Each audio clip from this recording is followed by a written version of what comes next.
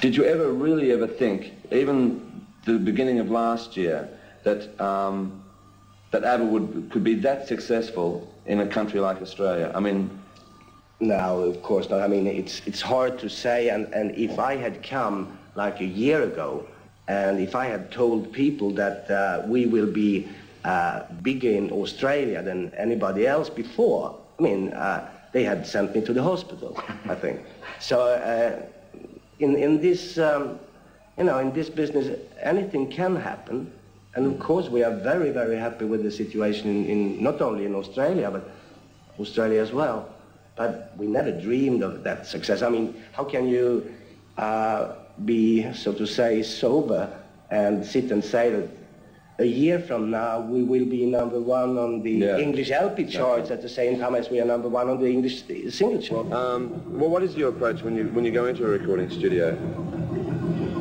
Well, what we have is basically a song, a melody. Sometimes we don't even have the lyrics.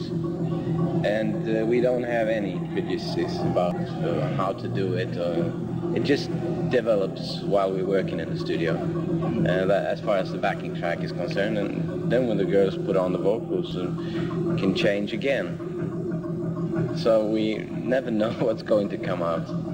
Well, with, for instance, when you two sit down, do you actually sit down and write songs together, or is it sort of like an Elton John, Bernie Taupin situation where one may write the lyrics and then go, no? No, we do all the job together. Yeah.